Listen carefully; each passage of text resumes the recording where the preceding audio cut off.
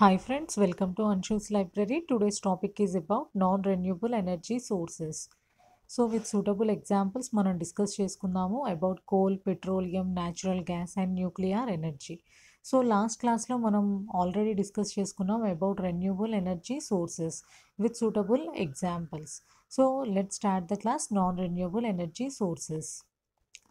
So first of all, these non-renewable resources have accumulated in nature over a long span of time and cannot be quickly replenished when exhausted. So మనకి ఈ non renewable resources అనేవి నేచర్లో accumulate అయి ఉంటాయి. It means large క్వాంటిటీలో present అయి ఉంటాయి. Once exhaust కనుక అయినట్లయితే they cannot be quickly regenerated. తిరిగి రీజనరేషన్ అనేది it takes a very long time. మళ్ళీ రీజనరేషన్ జరగాలి అని అంటే which take a longer time. Example coal, petroleum, natural gas, nuclear fuels like uranium, thorium ఇవన్నీ కూడా మనం ఎగ్జాంపుల్గా తీసుకోవచ్చు. Best example wood is a renewable resource. Why? Because మనం ఒక ట్రీని కనుక కట్ చేసి మళ్ళీ అదే ప్లేస్లో కనుక న్యూ ట్రీని వితిన్ 15 to 20 ఇయర్స్లో మనం గ్రో చేయగలుగుతాం. It means wood is a renewable resource. Why because we can grow it within period of time 15 to 20 years. But if we consider coal, petroleum ఇలాంటి వాటిని మనం జనరేట్ చేయాలి అని అంటే it takes millions of years.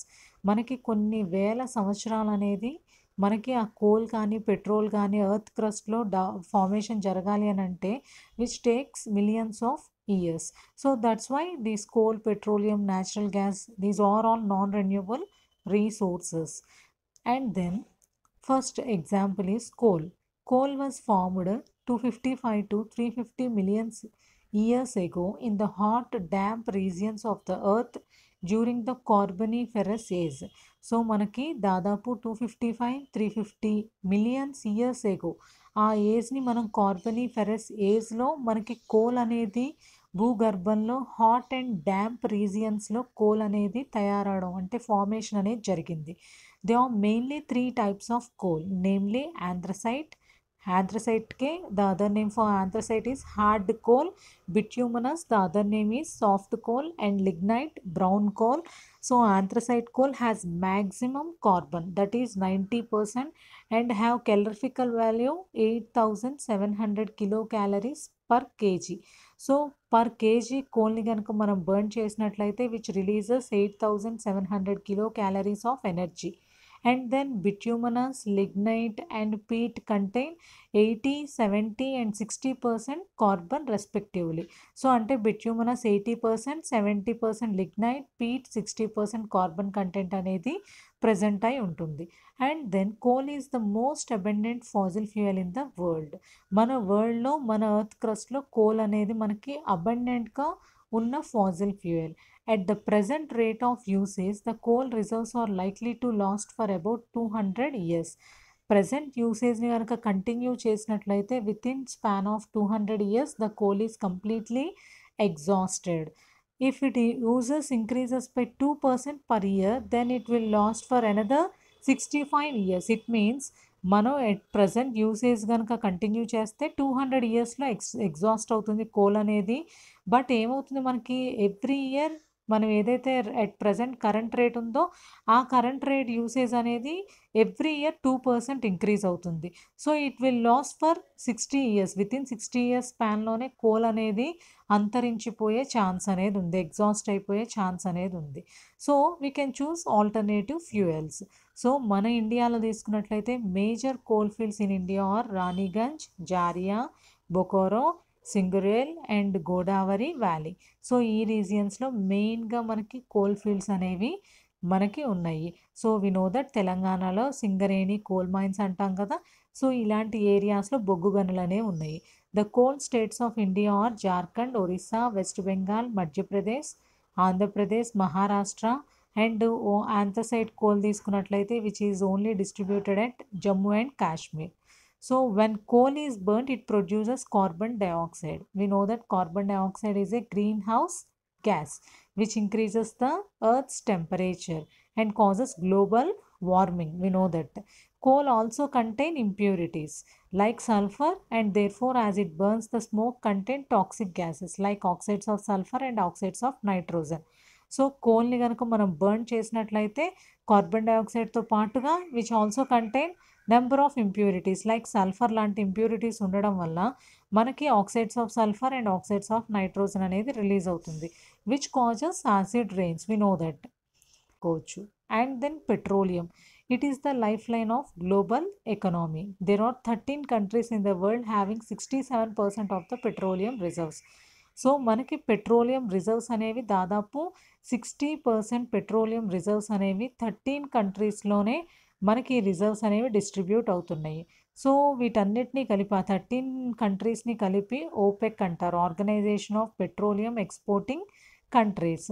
And వీటిల్లో కూడా 1/4 of oil reserves అనేవి which are located at Saudi Arabia. At the present rate of usage, the world's crude oil reserves are estimated to get exhausted in just 40 years. At present current rate యూసేజ్ని కనుక మనం continue చేసినట్లయితే petroleum యూసేజ్ని within span of 40 ఇయర్స్లో కంప్లీట్గా petroleum reserves అనేవి exhaust అయిపోతాయి, అంటే అంతరించిపోతాయి. And coming to crude petroleum is a complex mixer of ఆల్కైన్ hydrocarbons. మనకి ఎప్పుడు కూడా ముడి చమురు అంటారు, క్రూడ్ పెట్రోలియం అంటారు. ఆ క్రూడ్ పెట్రోలియంని ప్యూరిఫై చేసి different type of ప్రోడక్ట్స్ని fractional distillation ప్రాసెస్లో దాన్ని రిఫైన్ చేసి ఇంప్యూరిటీస్ అన్నీ తీసేసి డిఫరెంట్ టైప్ ఆఫ్ ప్రోడక్ట్స్ని ఎక్స్కావేట్ చేస్తూ ఉంటారు. Just look at this. Hence it has to be purified and refined by the process of fractional distillation, during which process different constituents separate out at different temperatures. So మనకేం చేస్తారు, crude పెట్రోలియంని different temperatures దగ్గర purify చేసి అందులో ఉండే ఇంప్యూరిటీస్ని fractional distillation ప్రాసెస్లో remove చేసినప్పుడు we get a large variety of products, namely petroleum gas, kerosene, petrol, diesel, fuel oil, lubricating oil, paraffin wax, asphalt, plastic, ఇలాంటి materials అన్నీ కూడా, ఇలాంటి ప్రోడక్ట్స్ అన్నీ కూడా మనకి ఎక్స్ట్రాక్ట్ అవుతాయి. And petroleum is a cleaner fuel as compared to coal. Why? Because కోల్ని burn చేస్తే మనకి యాష్ అనేది వచ్చుద్ది, బూడిద అనేది వస్తుంది. బట్ పెట్రోలియం అనేది it burns completely and leaves no residue. ఎలాంటి రెసిడ్యూ అనేది మనకి పెట్రోలియంని బర్న్ చేస్తే రాదు. And it is also easier to transport and usage. And then liquefied petroleum gas. The main component of petroleum is butane, the other being propane and ethane. The petroleum gas is easily converted to liquid form under pressure as a liquefied petroleum gas. So first of all, you just remember liquefied petroleum gas is mainly composed of butane and then propane and ethane. So ఎలా మనకు convert చేస్తారు, petroleum gas ఏవైతే మనకి fractional డిస్టిలేషన్లో crude petroleum నుంచి extract అయిన one of the product petroleum gas. ఆ petroleum గ్యాస్ని liquid ఫామ్లోకి under pressure use చేసి లిక్విడ్ స్టేట్లోకి కన్వర్ట్ చేస్తారు. That is liquefied petroleum gas.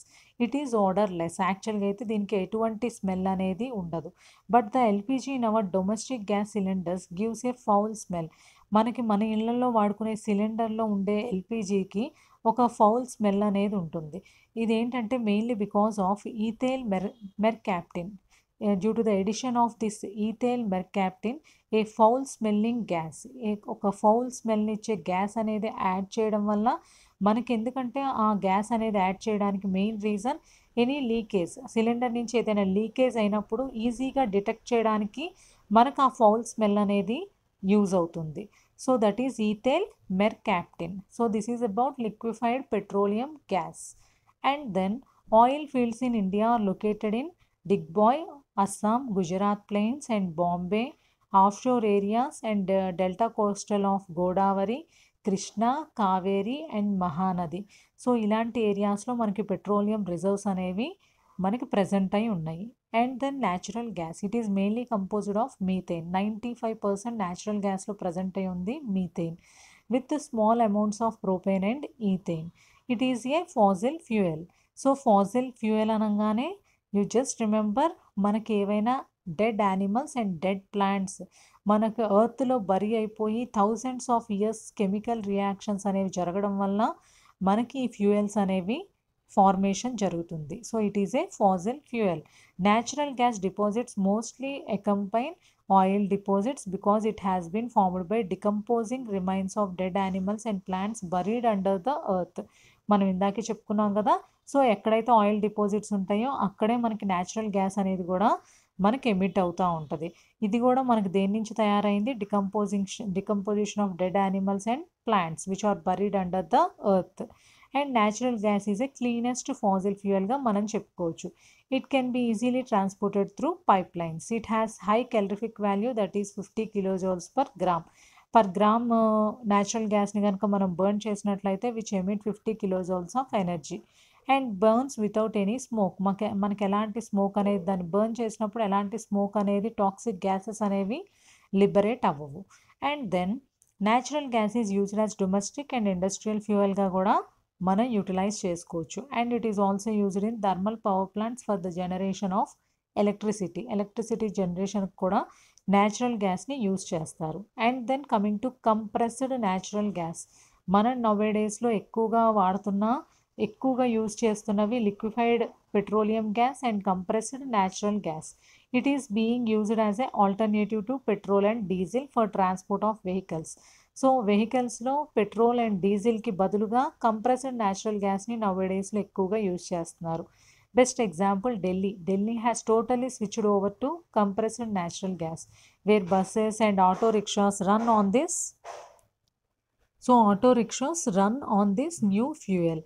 So మనకి ఢిల్లీలో కంప్లీట్గా పెట్రోల్ అండ్ డీజిల్కి ఆల్టర్నేటివ్గా సిఎన్జిని యూజ్ చేయడం జరుగుతుంది. And then synthetic natural gas. It is a mixture of carbon monoxide and hydrogen. So synthetic natural gas అనగానే which is mainly composed of carbon monoxide and hydrogen. So దీని formation ఎలా జరుగుతుంది? లో grade coal is initially transformed into synthetic gas by gasification. So gasification ద్వారా లో grade coal నుంచి first form అయ్యేది synthetic gas and followed by catalytic conversion to methane. Catalytic conversion ద్వారా ఏదైతే మనకి ఫామ్ అయిన సింథటిక్ న్యాచురల్ గ్యాస్ అనేది it is converted into methane. So దాన్ని మనం క్లీనెస్ట్ ఫాసిల్ ఫ్యూయల్గా యూజ్ చేసుకోవచ్చు. So that is about natural gas. And then finally the example for non renewable energy resources is nuclear energy. Nuclear energy is known for its high destructive power as evidenced from nuclear weapons. So మనకు తెలిసిందే nuclear weapons అనగానే వాటికి ఎంత destructive power అనేది ఉంటుందో మనకు తెలుసు. So nuclear energy can also be హార్నెస్డ్ for providing commercial energy. మనం న్యూక్లియర్ ఎనర్జీని కూడా హార్నెస్ చేసుకోవచ్చు. By using radio active materials we can harness nuclear energy.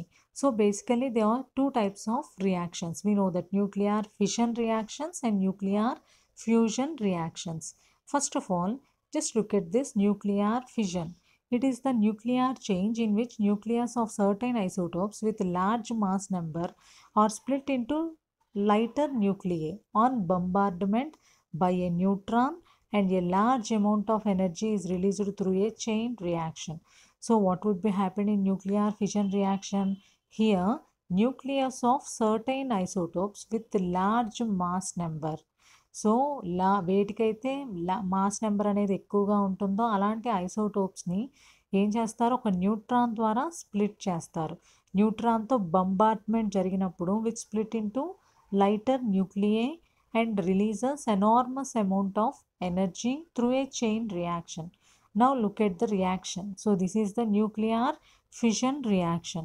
So here this is the large mass number isotope that is uranium-235. So it is bombarded with a neutron. ఒక న్యూట్రాన్తో bombardment జరిగినప్పుడు uranium-235 అనేది మనకి ఏమవుతుంది? It split into lighter elements అనేవి split అయ్యి which releases enormous amount of energy. Again this is a chain reaction. So ఒక్కసారి మనం కనుక న్యూక్లియర్ రియాక్టర్లో న్యూట్రాన్తో బంబార్డ్మెంట్ అనేది జరిగినట్లయితే ఈ ప్రాసెస్ అనేది కంటిన్యూగా అలాగ మనకి చైన్ రియాక్షన్లో జరుగుతూ ఉంటుంది. అగైన్ ఏమవుతుంది? 2 న్యూట్రాన్స్ అనేవి 2 లైటర్ ఎలిమెంట్స్ని బంబార్డ్మెంట్ చేస్తాయి. బంబార్డ్మెంట్ చేసినప్పుడు ఏమవుతుంది? Again which split into lighter elements and releases enormous amount of energy.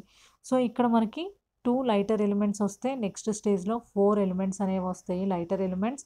Again, these four lighter elements bombard by a neutron and releases enormous amount of energy.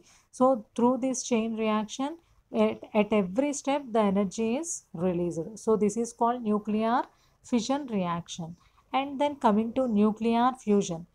Here, two isotopes of a lighter elements are forced together at extremely high temperature until they fuse to form a heavier nucleus, releasing enormous energy in the process.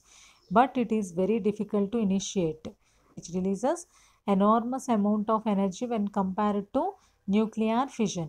Fusion అంటే మనకు అందులోనే అర్థమవుతుంది. Fusion అంటే ఇక్కడ ఏం చేస్తారు, two isotopes, two lighter ఎలిమెంట్స్ని మనకి fuse చేస్తారు. ఇక్కడ extremely high temperature, that is 1 billion degree centigrade.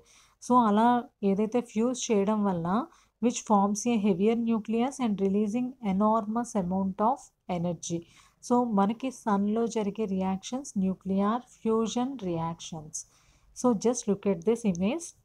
So this is a nuclear fusion reaction. Here these are lighter elements, deuterium and tritium. So మనకి ఏం చేస్తారు, హెవీ టెంపరేచర్ దగ్గర, that is 1 billion degree centigrade దగ్గర మనకి ఇక్కడ fuse చేసినప్పుడు ఏమవుతుంది, heavier nucleus, that is helium. Helium అనే హెవియర్ న్యూక్లియస్తో పాటుగా ఎనార్మస్ అమౌంట్ ఆఫ్ ఎనర్జీ అనేది రిలీజ్ అవుతుంది. When compared to nuclear ఫిజన్తో compare చేసుకుంటే ఇక్కడే ఎనర్జీ అనేది ఎక్కువగా రిలీజ్ అవుతుంది. But it is very difficult to initiate the whole process. What ever this is about nuclear fusion. So this is also one of the example of non-renewable energy resources. So thank you. I hope you understand this class. If you want to see more videos in my channel, subscribe to my channel. Thank you.